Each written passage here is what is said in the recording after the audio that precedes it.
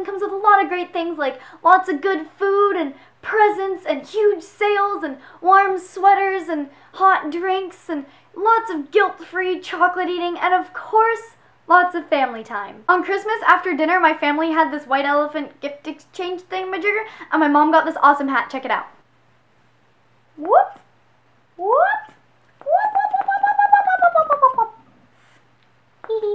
Anyway, family time is a good thing, because, you know, you only have one family. Unless you get yourself emancipated and adopted into a new family, you're kind of stuck with the one that you got. So it's a good thing to make the most of the family time that you do have during the holidays. But I've found that unfortunately winter break is one of the worst times to be surrounded by family, and this is mostly because there are so many school-related questions they can ask. It seems to me like winter break is strategically placed in the middle of the school year to give all those relatives time to ask all those burning academic questions that they have. It usually goes a little something like this.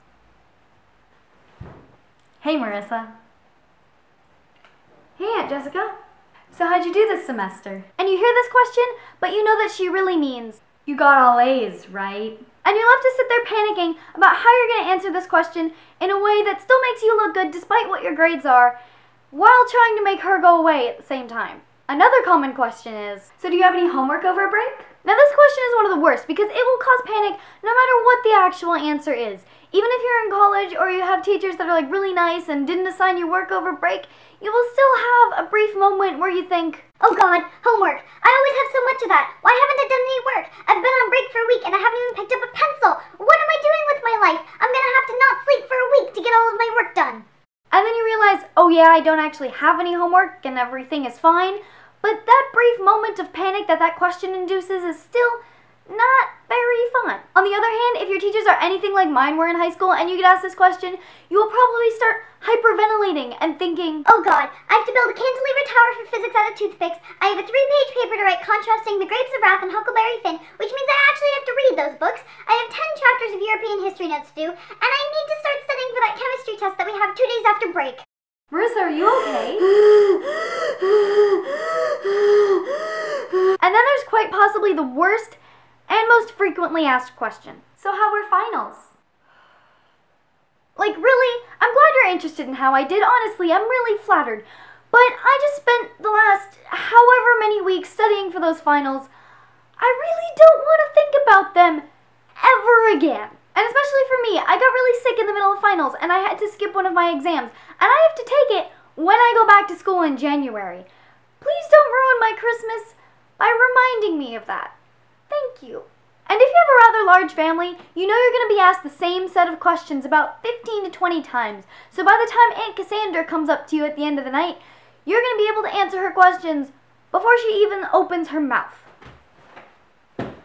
Hey, Marissa. My grades are fine, I don't have any homework, and I passed my finals. Good. Well, that answers all my questions. Merry Christmas. Merry Christmas. So yeah, the set of annoying, frustrating, and semi-panic-inducing questions is the thing that makes family time over the holidays somewhat less enjoyable for me. Let me know down there what your least favorite thing about holiday family time is. Maybe it's that pie that your grandmother makes every Christmas that's absolutely disgusting, but you're forced to eat because it's your grandmother. Or maybe it's your Uncle Billy who, even though he's told the story of himself shooting a bunny when he was 10 about 1,000 times, still feels the need to tell it at every single family gathering. Like this video and subscribe to Marissa! See you guys soon. Bye!